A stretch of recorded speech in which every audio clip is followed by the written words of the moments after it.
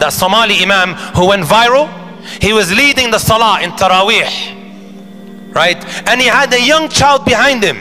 What was he reading? Surah Taha. As he's reading, he said, فَمَن تَبِعَ هُدَايَ فَلَا يَضِلُّ وَلَا يَشْقَى. Is that correct?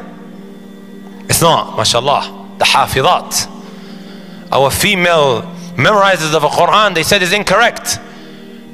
What is the correct way of reading it? فَمَنِ اتَّبَعَ هُدَايَ. Every part of the Quran is preserved. The tashkilat. That was a great day for me because I had the field day online to prove how much of this Quran is actually preserved. There's a lot that can be mentioned, my brothers and my sisters, but I don't have a lot of time. Now that we've established, my brothers and my sisters, this Quran that has come down, this Quran that we always say to you, take guidance from, because there are a lot of ideologies.